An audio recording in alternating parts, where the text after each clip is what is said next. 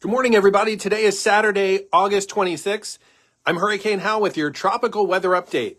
A lot going on in the tropics. Can't wait to share with you a lot of activity this morning. And here's what it looks like on the big screen. The National Hurricane Center showing two tropical waves in the eastern Atlantic. We have Tropical Storm Franklin still trudging along. It's endured a lot already. And we have an area here in the Gulf of Mexico and Western Caribbean with a 90% chance of tropical development. That's an area of interest that we'll talk about today on the broadcast. Well, let's start here with Tropical Storm Franklin. It's held on crossing Hispaniola. It's still a tropical storm and strengthening a little bit. Maximum sustained winds now 65 miles an hour, moving to the east-northeast at 6, and it's about to make this turn to the north and then the northwest, and conditions will be really favorable. The wind shear is going to get lighter. It's going to be in a moist environment, and look at this as it passes west of Bermuda. It's forecast not only to become a hurricane, but a major hurricane, at least a Category 3, and then eventually kind of curve around Bermuda and eventually move off to the northeast. So really interesting. It looks like it will be in a good environment for intensification, becoming a hurricane and forecast to become a major hurricane as it passes west of Bermuda.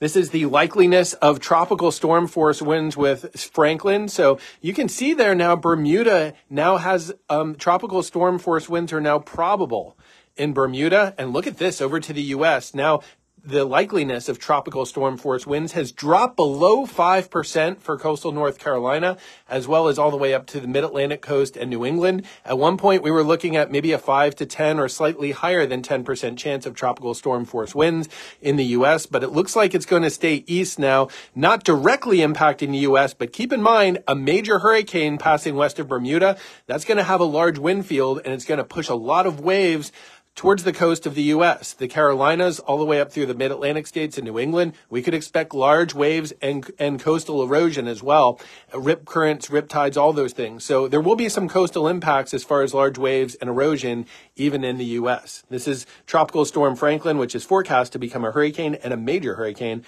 as it tracks between the U.S. and Bermuda. Well, let's go back to this map here and let's talk about this area here in the Northwest Caribbean that now has a 90% chance of tropical development. And let's look at the Euro model. So look at the time here. The Euro model, this is really Sunday night, really Monday morning after midnight. And it looks like it's trying to get together a tropical depression or maybe even a weak tropical storm there in the Northwestern Caribbean, not far from the Yucatan Peninsula. The Euro develops this into probably a moderate to maybe even a strong tropical storm. Look at this difference here in time. This is from 2 a.m. on Monday to 8 a.m. on Wednesday. So that's a 54-hour time difference, bringing maybe a moderate to strong tropical storm there to the west coast of Florida. This is a GFS model or the American model, the same idea. Look at the genesis point, pretty similar there, Northwest Caribbean off the coast of the Yucatan Peninsula, but this timing's a little bit different. This is Monday at 8 p.m., so a little bit later timing there on the GFS. And then look at this, bringing it into the Florida Panhandle. At 985 millibars, that potentially could be a Category 1 hurricane. The timing of that is Wednesday at 2 p.m. Also 54 hours really there from the Yucatan to a potential landfall in the U.S. So again, looking at this with all these isobars, with this development, with that pressure, you may say, wow, that could be a Cat 1 hurricane hitting the Florida Panhandle on Wednesday. Keep in mind a couple huge caveats here. For one, we do not even yet have a center of circulation. Until we have that, we can expect a wide shifts in the model guidance of where this forms, where it tracks, the timing, and the intensity. Until you have a storm formed, there's a lot of uncertainty, so we could expect these forecasts to shift around quite a bit over the next, I would say, 24 to 48 hours. But keep in mind, too, this is what we call a deterministic forecast. It's just plotting sometime out there in the future. It's saying this is what the world may look like on Wednesday at 2 p.m., and it's putting a storm out there. It can look authoritative. You see all these isobars or lines of equal pressure. It can look like, wow, this is what's going to happen. But it's interesting also to look at the ensemble. So with an ensemble, you're tweaking the initial conditions.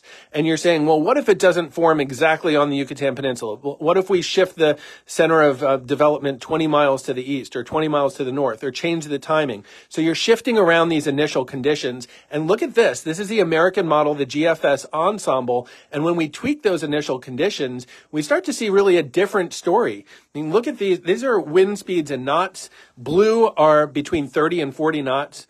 Green, 40 to 50 knots. You need 64 knots to get a hurricane, which would be into the orange there. And you look at most of these ensemble members, you see a lot of blues and greens, which would indicate generally a weaker to moderate tropical storm. And look at the black line, which is the ensemble mean. That black line is actually tracking farther east than the deterministic GFS or American model, and bringing it over there, maybe closer to Apalachee Bay, or some area possibly near Apalachicola or east, generally north of Tampa.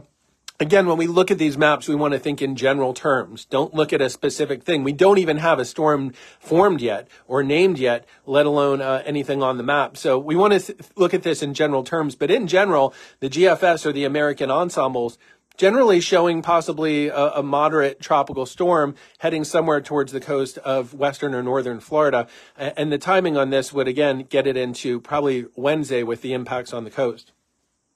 This is the Euro ensemble, the same idea. We're tweaking the initial conditions and we're getting a range of solutions. And this is a really nice model. Again, be careful if you just see a deterministic. If someone's sharing on social media just a snapshot of this is where the storm will be 4 days from now, definitely take that with a grain of salt, especially if the storm hasn't even formed. The same concept really here with the Euro ensembles. We see a lot of blues. We see a lot of greens with that, generally meaning I would think maybe a weaker to moderate tropical storm, generally moving to the direction, somewhere possibly between Panama City and Tampa for a center of circulation.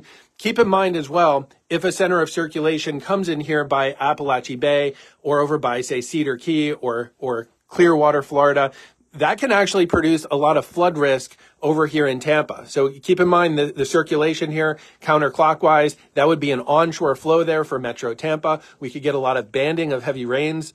And also we would expect storm surge here on the coast of West Florida. Maybe not the hugest storm surge, maybe on a tropical storm like this, perhaps, 2 or 3 feet of storm surge in Tampa, but that produces something called compound flooding, where if we had a couple feet of storm surge in Tampa and we're getting 7 or 8 inches of rain in some of these bandings, we could see some flooding in areas like Bayshore Boulevard of Tampa getting into Wednesday. Again, things very speculative right now. We're just looking at a range of solutions, but it's interesting to look at the ensembles. In fact, let's close out with that. Again, this is the Euro ensemble. This is the GFS or the American ensemble, and you can see that they look pretty similar as far as their points of genesis. Look at their tracks, both taking a storm up towards Apalachee Bay. And also look at the colors. We see a lot of blues and greens, which generally mean maybe a weaker to moderate tropical storm. But again, that could change. When we see where this actually forms, it's not out of the question that we potentially, as an outlier, could see a hurricane impact anywhere from the Florida Panhandle to areas near or north of Tampa. Again, it's early to say. This is just indicating the big picture. We do think that there'll be a storm out there this next week. There's a 90% chance of tropical development. It looks like the impacts would be in the Eastern Gulf, but it's a little too early to give specifics of timing and intensity at this point. Just something we're going to have to watch as we go through time. Y'all, thanks for tuning in on the broadcast. If you have any questions or comments about this, leave comments on the post. I'll be back here on Monday morning probably. I'm doing a day trip to see my kiddos tomorrow, but I'll be back on the broadcast most likely Monday morning, potentially going over to Florida if this does form into tropical storm or Hurricane Idalia. I'd like to give you coverage from the ground. Everyone have a great weekend. This is Hurricane Hal signing off with your tropical weather update.